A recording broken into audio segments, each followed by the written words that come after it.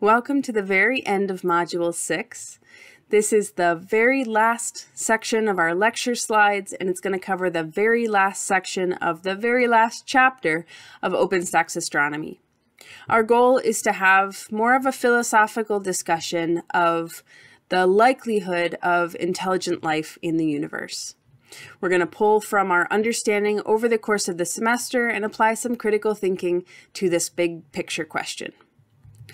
So when we think about all of the different sizes and scales and structures that we've been learning about all semester, there is a recurring theme of acknowledging that our location in the universe is not important. We are important, humanity is essential, and that's going to be one of the things that we'll take away from this video too, but our location has nothing special going for it. This big idea of our location not being specifically significant is called the Copernican principle, because it starts with this move from a geocentric model to a heliocentric model.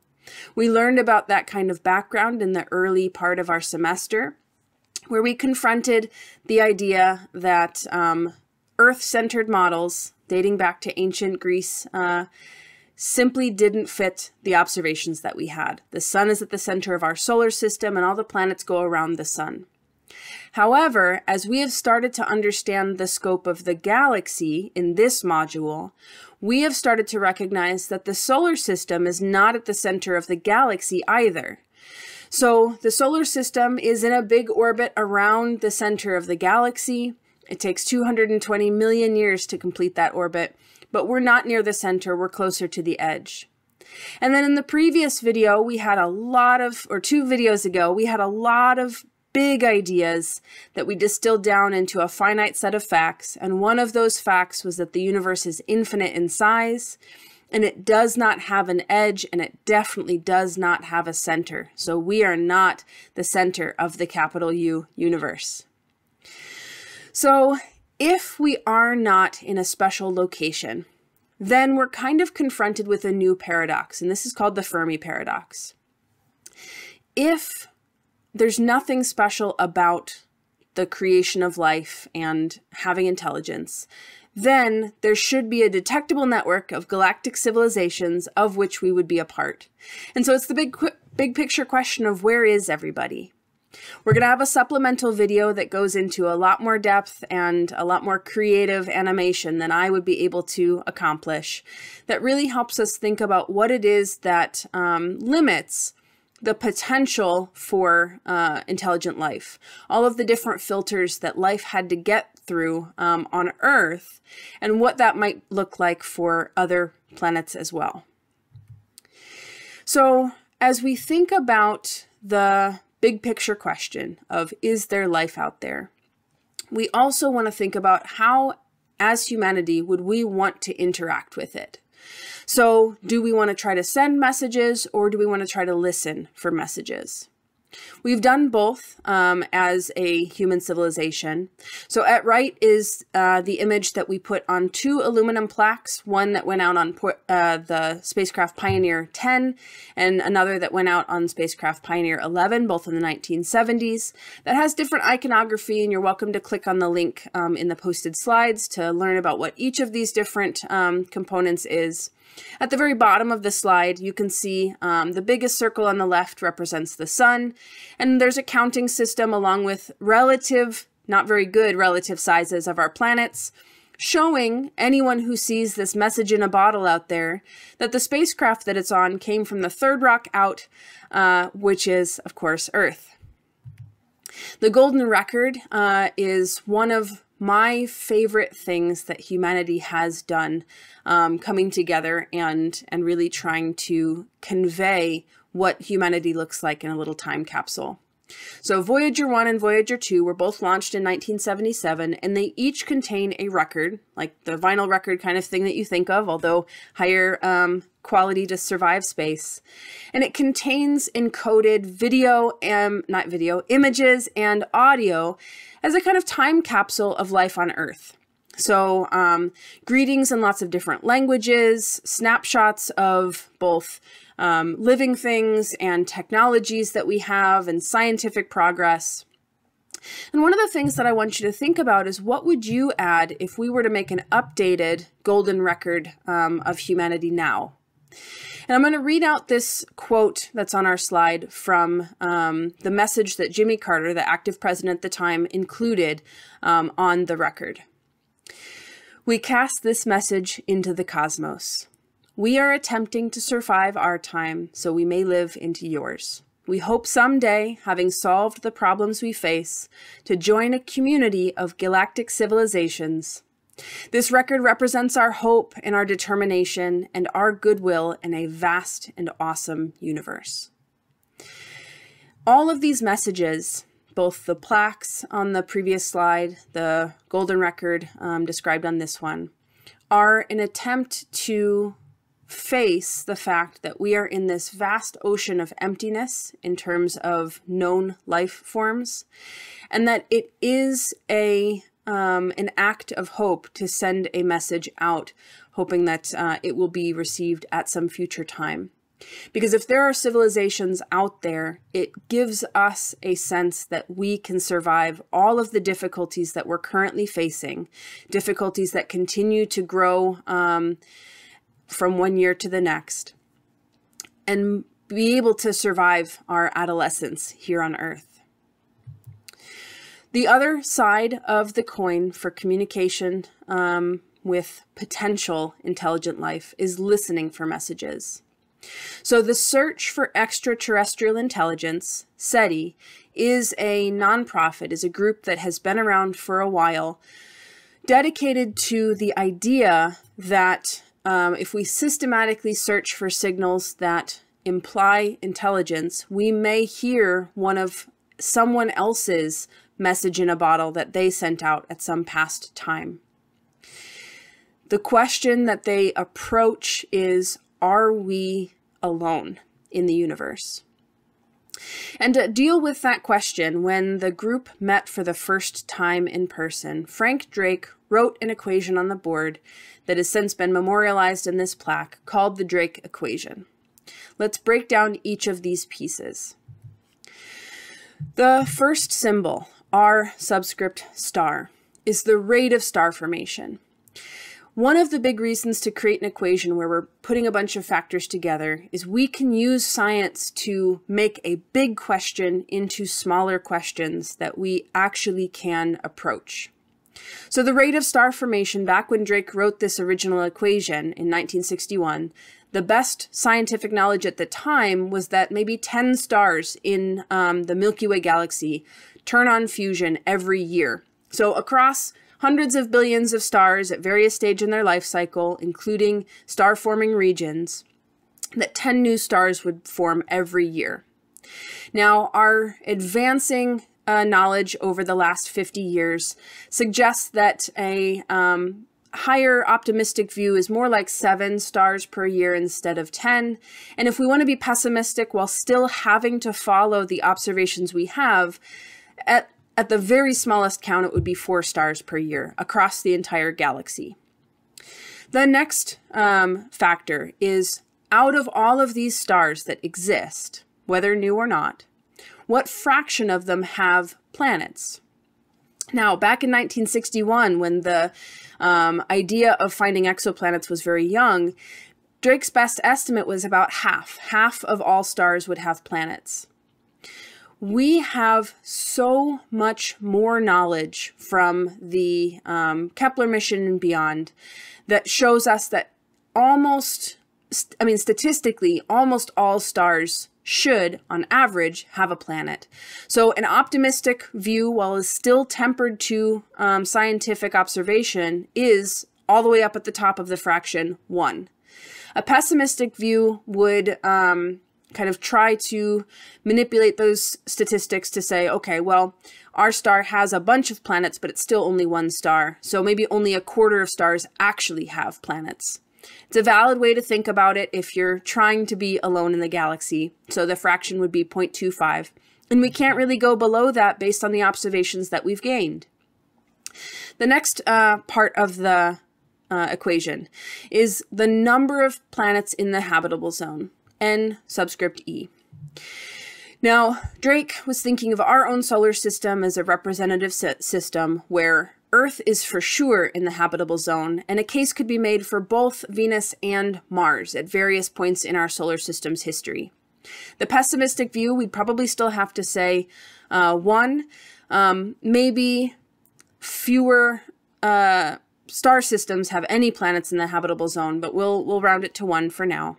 And then the optimistic view, we still can't go crazy. Planets can't get really, really packed together. So we can't have more than about 2 or 3 planets in the habitable zone. And on average, it would be closer to 1 or 2.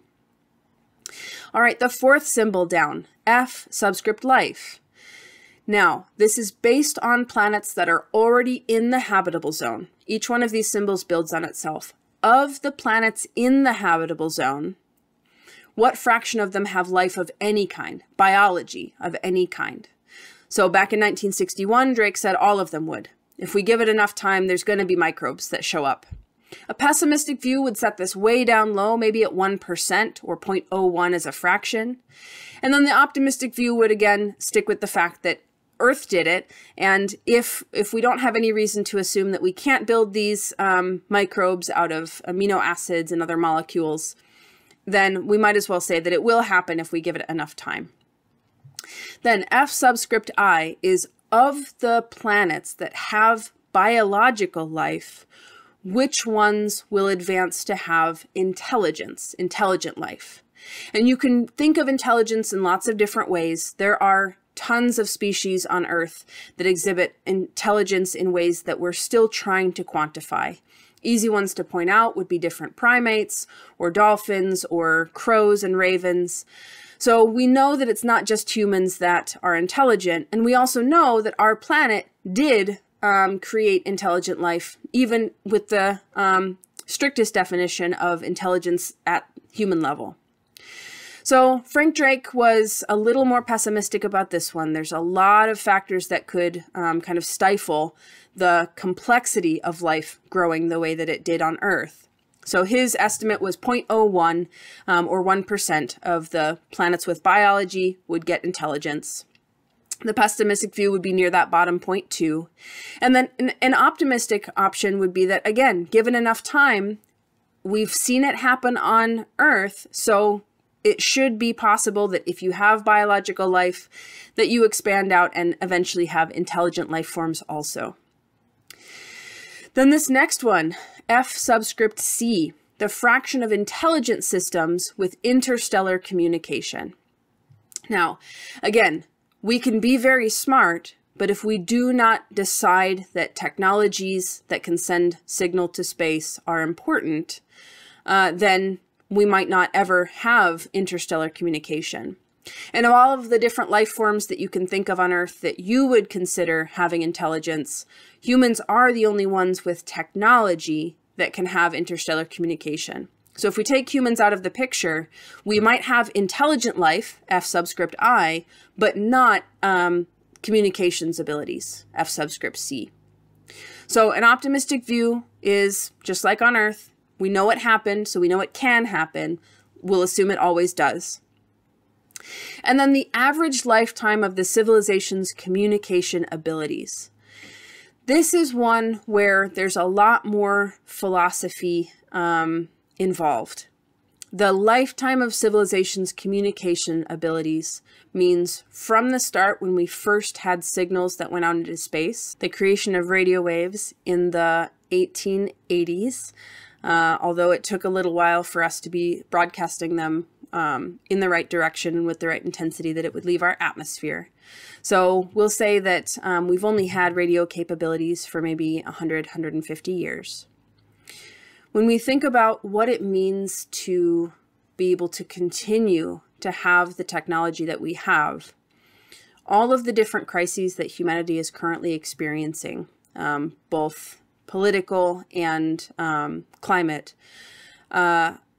mean that at some point we might survive as a human race, but we may lose the technologies that we currently have. So it's that that understanding of how many years do we think that we'll be able, over the large scale timeline of humanity, to have communication. That's one that we don't know. It's not an easy, it's been this way, so it'll continue to be this way for the fraction of life that develops X, Y, or Z. We're still counting that number, and we are the only civilization that we have as a reference point. So a really truly optimistic view might be a huge amount of time. We know that at some point the sun is going to become a red giant, life on Earth is going to shift and not be viable, but we might not even have to stop at 10,000 years. I'll cut it off there so that we can say maybe the number's bigger, but that at least is consistent with Frank Drake's optimistic view in 1961. So when we multiply all the numbers in a column together, when Frank Drake did this process for the SETI community in 1961, he said there should be, in our own galaxy, 10 civilizations that are able to communicate right in this moment.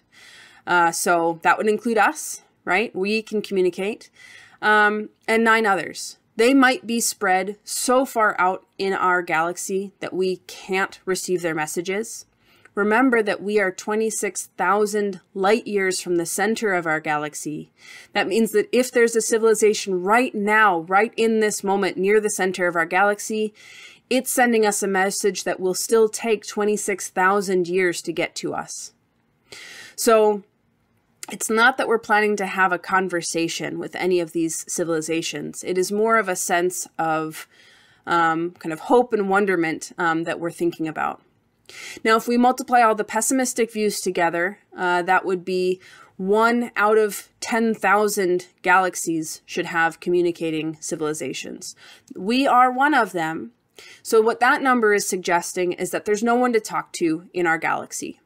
And that's perfectly fine, because in the observable universe alone, there are 100 billion galaxies. That pessimistic view doesn't tell us that there's no aliens.